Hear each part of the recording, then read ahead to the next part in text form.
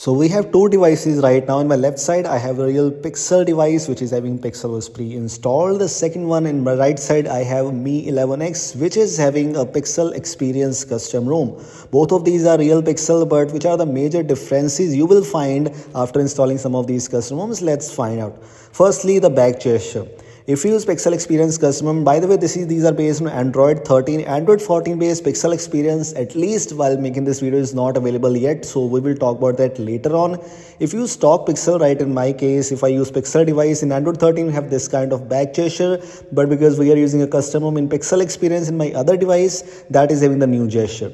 Secondly, in the quick settings panel, even in the Pixel Experience, we will get the dark quick settings panel, same with Pixel Experience. But one thing, let me tell you, if you use a Pixel Experience custom ROM, you will get the separate Wi-Fi and mobile data tiles which are not available in the normal Pixel device. If you use that, for example, if I use this Pixel Experience in my right hand, open the editing options, you will find Wi-Fi and mobile data separate tiles options available, and you can simply click to add or remove, like unlike which if you use a stock Pixel in Pixel device, you have to drag and drop, but in Pixel Experience, simply one click and done.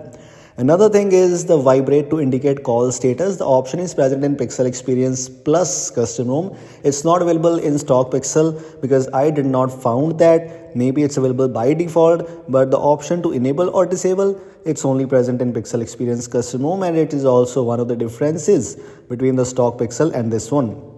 Another thing is the Scramble Pin Layout. You can do that in Pixel Experience Plus custom ROM, but you can't do that in stock Pixel, which could be a very useful thing. You can scramble the pin layout when unlocking device. As you can see in my left side, I have my stock Pixel where I do not have that option, but else other options are actually kind of same here in both, because this is one of the things which you have to keep in mind. So it's kind of an upgrade in Pixel Experience.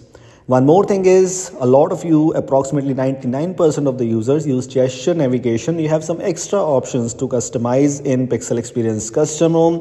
For example, you can disable the gesture indicator. You have the option to customize or modify the edge touch area, which you can't do in normal Pixel device. Like in my case, if I use my Pixel device, which is Pixel 7a, in which the Pixel OS or basically Pixel ROM or Pixel stock Pixel is pre-installed. As you can see, I only have the option regarding back sensitivity for low, for left or right, and that digital assistant option. I can't hide that navigation bar at the bottom, or I can't choose the back sensitivity, etc. I can choose the back sensitivity but not the height. Including this, if I move on to the power button, you will find the advanced restart option which is present in Pixel Experience, but you do not have that option in the stock Pixel. So if you want to boot into custom recovery by any chance, or if you have installed Pixel recovery, if you have any custom recovery installed, if you want to boot into bootloader mode or fast boot mode, you have to do that with the ADB commands or any other methods. Swipe to screenshot is also one of the major things and quite useful thing, but it's not present in stock Pixel. You can't do that. You have to choose from keys to take a screenshot, but in Pixel Experience custom ROM, it's quite easy. Swipe 3 fingers to take screenshot. It's present here, and by the way, this feature is also not present in Lineage OS custom ROM. That's quite unfortunate, but it is what it is. One more thing is, we have some separate buttons options available in Pixel Experience custom ROM, where we have system navigation. That control playback feature is also present. By the way, this feature named as control playback can be easily enabled with the help of some useful options from Shizuku, or even without root in other Pixel devices or any other device very easily, but it's available in Pixel Experience custom ROM, so I just wanted to let you know. Including this buttons option, we also have some status bar customizations. Let me tell you, if we move on to the status bar options, you will find the network traffic monitor. It's also one of the customization thing which is not present in my stock Pixel device. Including this one, some battery status options are present. We have some options related to brightness slider, or few of the customizations are available here and there.